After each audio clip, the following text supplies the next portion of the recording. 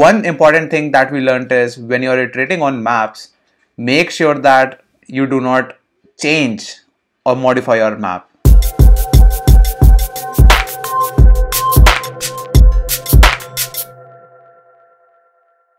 Hey everyone, this is me Rachit, and I hope you're enjoying this series in which I am kind of doing mock interviews for myself and solving problems real time, like how I would approach them in real coding interviews. So today let's move on with the new problem that we are going to solve, k-diff pairs in an array, and let's see how it goes. Given an array of integer and an integer k, return the number of unique k-diff pairs in the array. A k-diff pair is an integer pair nums I, nums j, where the following are true. I and j should be valid indices, and they should not be same, and a should be less than b, and b minus a is k. So the difference of those two numbers should be k, and we have to find how many pairs that. But what is a and b? A and B is never mentioned over here, so that does not sound right. The problem statement is not good over here, but if this was in a real coding interview, perhaps such mistakes won't exist. But even if they exist, it's our job to generate that clarity. So I would have definitely asked what are A and B. Hopefully A is nums I and B is nums j, and I think so. And the difference of those two numbers should be k. Alright, let's see examples. So your array is 3, 1, 4, 1, 5, and you have to find the two diff pairs, and it's saying there are two such pairs, 1, 3 and 3, 5, and it's saying that we have two ones in the input array. We should only return the number of unique pairs. Alright. Okay, so alright, so it's not like the nums j should always be greater than nums I, because as you can see it has picked 1, 3, which means that 3 is coming before 1, but we can still pick that. And then we also picked 3, 5, in which case 5 is coming after 3. Alright, and also it's saying that there were two ones, but we still count that as 1. So the order does not matter of the numbers that we choose. It's just that the difference of those two numbers should be 2 in this case and k in general case. Okay, all right. And what are the constraints? Okay, so the array is, it's fine, not that huge. The numbers can be negative, all right, and it can also be 0. Okay, and the k value can be up to 10 to the power 7 and 0. Okay, so k can be 0 as well. All right. So what do we have to write is find pairs, and we are getting an array and k, and we have to return the number of pairs. So this function that we have over here is generating that clarity that what exactly we are going to solve. This should be the first step during coding interviews. I know that I have repeated this a lot of times. Since we have this clarity over here, I'm using LeetCode. They already provide us with a function. It's good that we know what we have to do. And I think the problem is straightforward, that we do not care about the duplicates, right? For every number, let's say if k is 3. So for every number, I just want to check that if a given number is x in my array, does x plus 3 exist in the array? If it does, I can count that as a valid pair. I just want to handle the duplicates correctly. I don't want that this 1, 3 is counted once, and then when I reach this one, I'm again counting it. I do not want to do that. I just need to handle those cases. And it's quite simple over here. Like I just need unique numbers, and in that set, I can check for given x whether x plus k exists in that or not. I'm planning to use a map in which I'm storing for my each number in the array, how many times is it occurring, the frequency of that.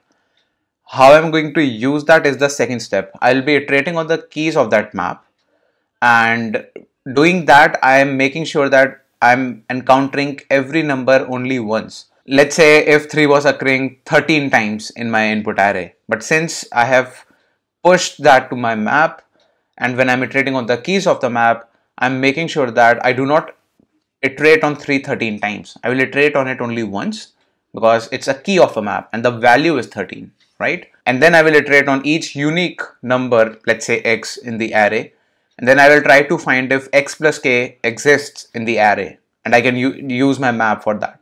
And if it does, I can increment my answer, and because that's a valid pair that I have just encountered, and then I can simply return it. So let's quickly code that, and we should use hash map over here. And just for people from other coding languages, I'll make this a bit easier and use something like hash map equals unordered map int comment.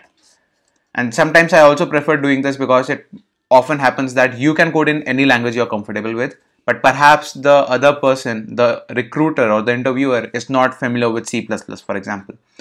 So in that case, it's important for you to make your code as much easier and verbose as well as think out loud, so they can understand even a new language and how you're writing code for that.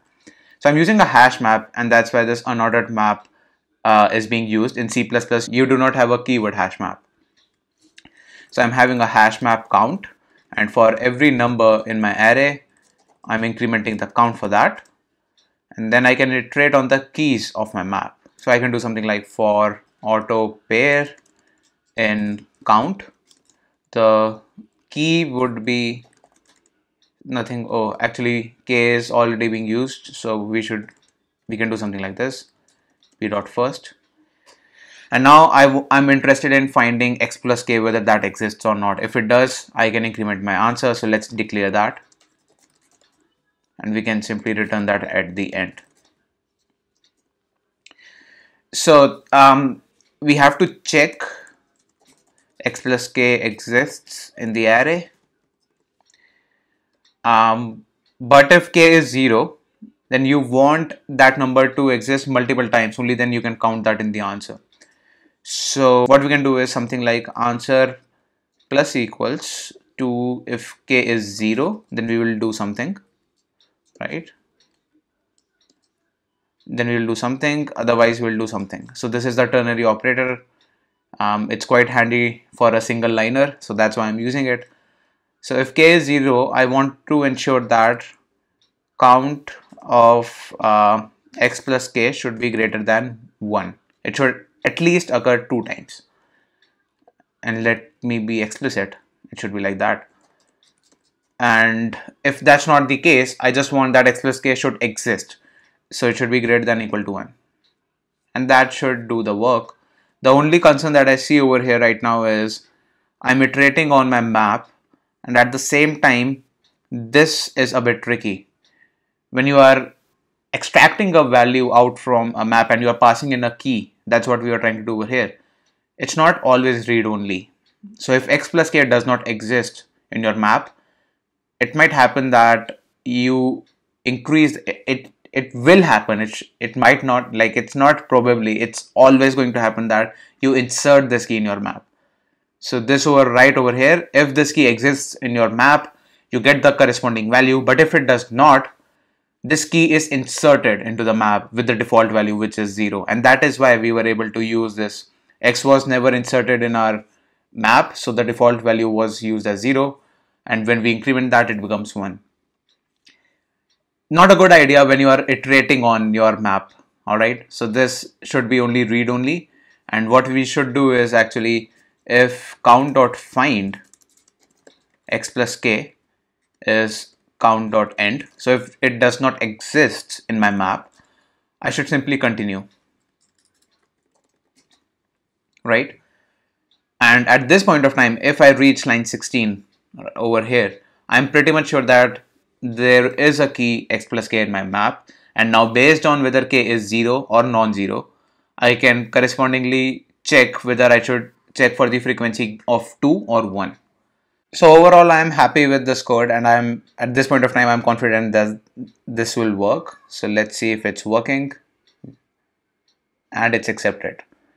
That's good. Now, I think we should talk about the time and space complexity as well.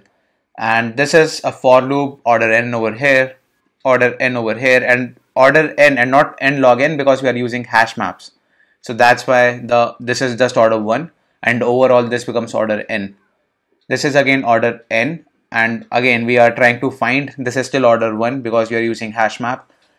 This is good. This is overall order n time, because we are not doing any fancy. We are having 2 for loops, and everything inside the for loop is order 1. So that's why time complexity is order n.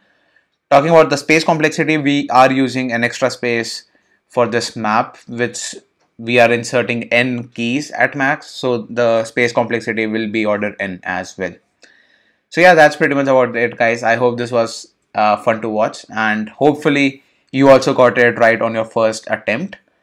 One important thing that we learned is when you're iterating on maps, make sure that you do not change or modify your map, right? Because that might be tricky. Like while you are iterating, you should not change on what you are iterating, right? So this is very tricky, right? Count of x plus k, this right over here.